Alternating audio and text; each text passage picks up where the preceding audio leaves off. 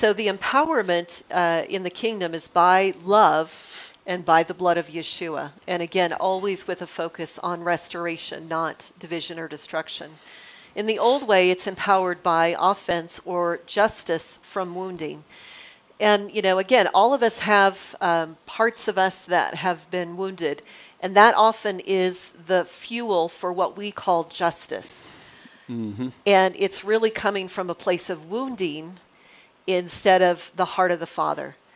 And there's no condemnation because all of us have it in different places. And often we have blind spots where we don't see it, you know, and other people can see it. And that's why we need the body to be able to say, hey, you know, I can feel some energy off of you that maybe, you know, a little more angsty.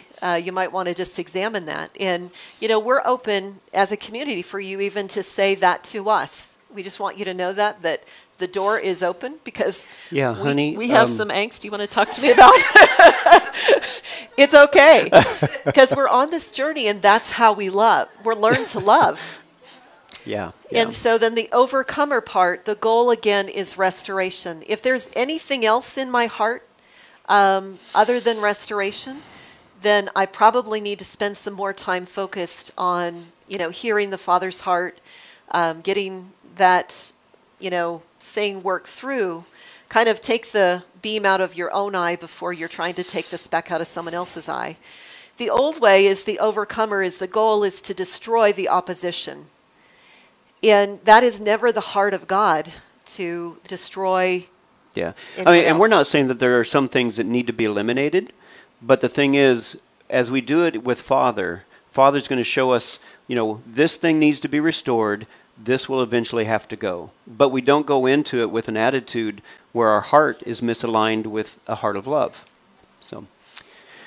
So identity, we've been talking about this a lot, and we're going to keep talking about it. Key to kingdom.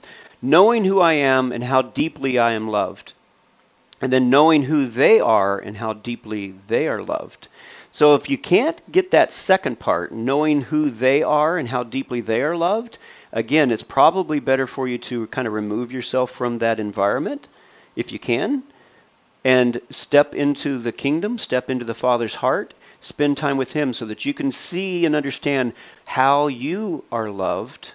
Because if you can first see how deeply you are loved, then that's going to cause you to love Father. It's going to cause you to love yourself. And you have to love yourself in order to love others. Jesus said to love your neighbor as yourself, which indicates you actually love yourself. Not in a bad way, not in a conceited way, but you love yourself as the Father loves you. And that when you love yourself as the Father loves you, you realize, wow, the Father loves that person too, no matter how vile and nasty and evil they may seem to you right now. He loves them as well.